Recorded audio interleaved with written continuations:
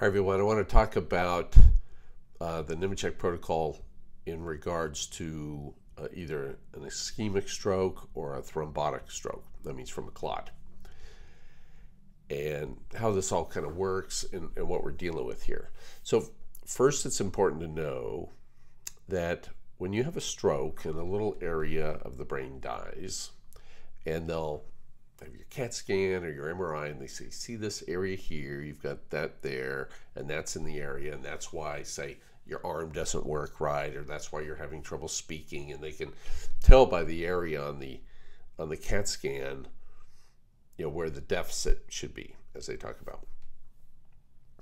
So you have that.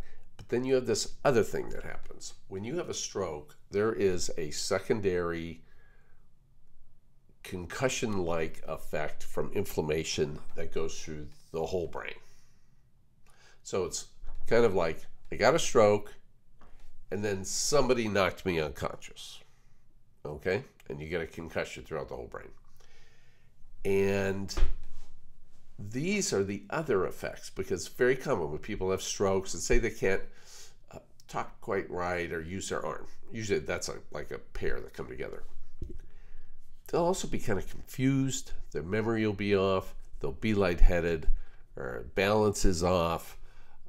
Just personalities different. They might be depressed.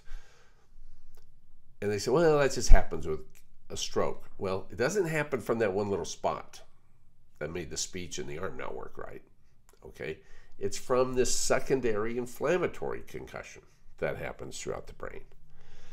And you know, you got to deal with all of this. And so one, the Nemechek Protocol and its ability to reverse autonomic damage, autonomic nervous system damage, is very good at reversing damage from any part of the brain from this concussion-like effect, okay?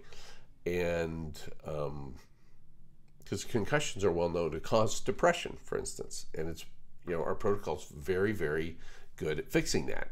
And actually, I actually just misstated.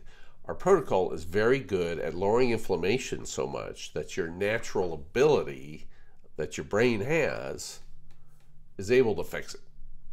Okay? So one, right off the bat, our protocol with the high DHA fish oil, olive oil, balancing the gut with rifaximin, and especially if you're in the age range for strokes, people need, you know,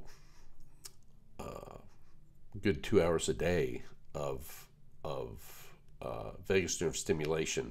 You can have like tremendous improvements, okay? Now, I'm not promising people you're going to like totally recover. So if you have like a flaccid, you know, arm and leg in the stroke, I'm not promising you it's all going to come back. I'm promising you the secondary concussion effects will go away, and I'm promising you it is very likely you're going to get a lot more recovery from your physical therapy than you would otherwise.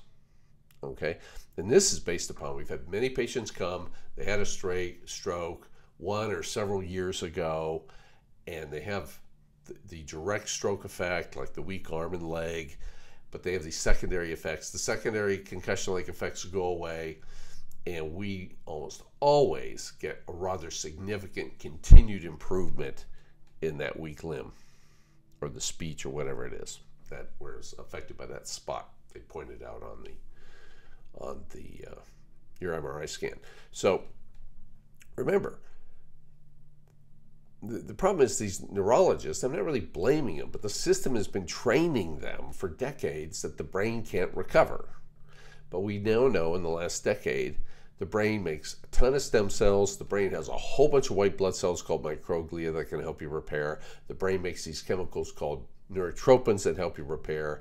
And in major regions of the brain, they're discovering now that you're replacing 90% of your neurons with brand new ones every 3 weeks. Okay, the brain is the most capable organ of recovery if you can get rid of the inflammation, because the inflammation prevents all these things from not working right. Okay, so that's how this works for problems up here. And also, after they go in and do a little elective surgery, say they have to get a little blood out or something like that, anytime they open the cranium, you get the same inflammatory concussion in the brain, and the protocol will help for little secondary effects from that. So hope you find that helpful. Everybody, take care. Bye.